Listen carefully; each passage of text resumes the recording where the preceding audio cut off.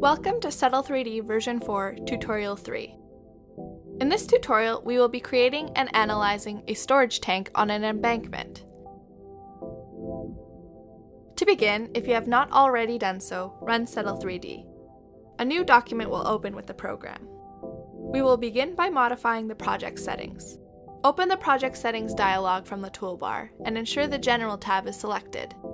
Define the stress units to metric, stress as kilopascals, and the settlement units to meters. Select the time-dependent consolidation analysis checkbox. You will be notified that the groundwater analysis option will be turned on because it is required for consolidation analysis. Click OK. Set the time units to days and permeability units to meters per day. Next, select the Stages tab. Set the number of stages to 13 and fill in the stage times as follows.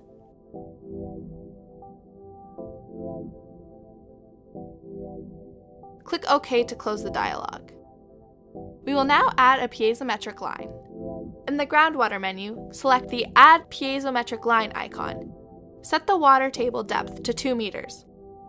Click Select All to assign the piezometric line to all soils. Click OK. Next, to add the embankment, select the embankment load icon. Set the base width to 200 meters and all angles to 8 degrees. Change the height to 7 meters. We will leave all other parameters as their default values.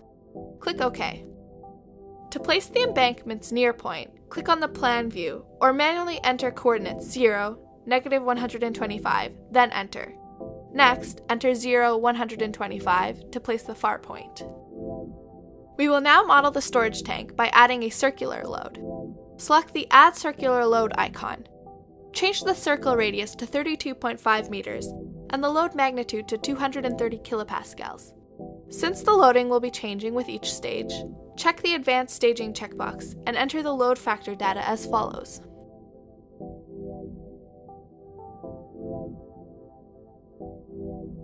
Enter the depth as -7 for all stages.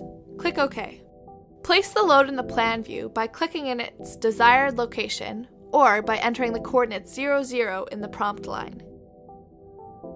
Cycle through stage tabs to see the load changing.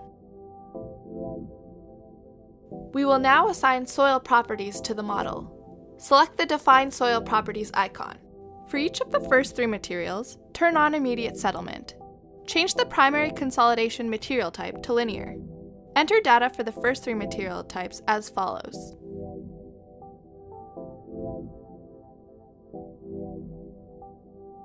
Turn on Immediate Settlement for the 4th material type. Set the primary consolidation soil type to nonlinear. Enter data as follows.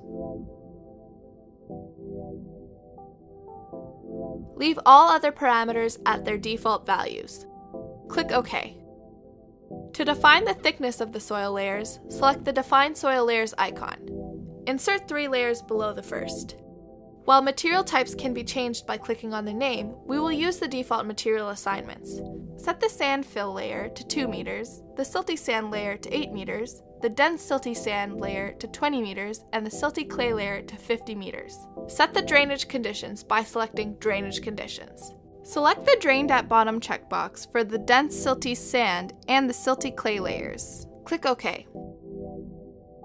We will now create the field point grid. Select the Auto Field Point Grid icon. Set the number of grid points to 500 and the expansion factor to 1.2 and click OK.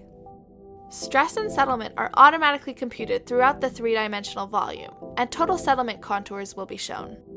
Under the contour legend in the sidebar, you can see that the maximum settlement is 4.17 meters. Visualize this displacement using the Deformed Contours checkbox. Rotate the model to view results by clicking and dragging in the 3D view. Use the depth controller to visualize contours at different depths. In the toolbar at the top of the screen, you can change the data type being plotted. Turn off deformed contours and reset the view by right-clicking and selecting Reset View. To obtain results at specific locations, you can add query points or query lines. These allow you to graphically plot data versus depth or horizontal distance at specific locations in the model. To add a query point, select the Add Query Point icon. Leave the default setting of automatic and click OK. To specify query location, click the mouse at the center point of the circular load. To add a query line, select the Add Query Line icon. Leave the number of horizontal divisions at the default value of 20. This time, select Evenly Spaced Divisions and change the number to 30 and select OK. Select the existing query point to place one point there, then enter the coordinates 150, 0 into the prompt line to place the second point. Click and drag in the 3D view to better visualize query results. Deselect the Query Line checkbox and then the Query Point checkbox to view the queries one at a time. Plot query point data by right-clicking on the query and selecting Graph Query. Set the plot type to Data versus Stage Time and select Total Settlement. Click OK. As expected, the amount of settlement increases with time as more load is applied, and the clay layer consolidates further. Note that the apparent steps in the total settlement are due to the computation of immediate settlement followed by the consolidation settlement at each stage. Toggle back to the plan view. Plot query line data by right-clicking on the query and selecting Graph Query. Keeping the plot type as Depth versus Data, select Total Settlement and select all of the stages, then click OK. You can see the total settlement along a line at the ground surface. Tile the windows so they are side by side.